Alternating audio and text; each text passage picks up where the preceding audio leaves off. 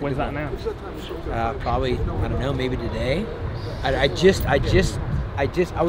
trying to find. I was gonna fight Kron, and Kron said no as the main event at 145. Then I was pitching Cub. Your Cub would be amazing. Me and Cub, and then Sean said no because he's on a 4-fight losing streak and didn't do anything for a division. And so then they said Ricky Simone wants it, and I was like, all right. I mean, that gets me. There's so many guys out in the division. Yeah. And like, you know, I took some time off, started a family, which is you know, one of the reasons why I stopped was like I feel like I needed to slow down in order to progress and not be 40 years old. Yeah, man.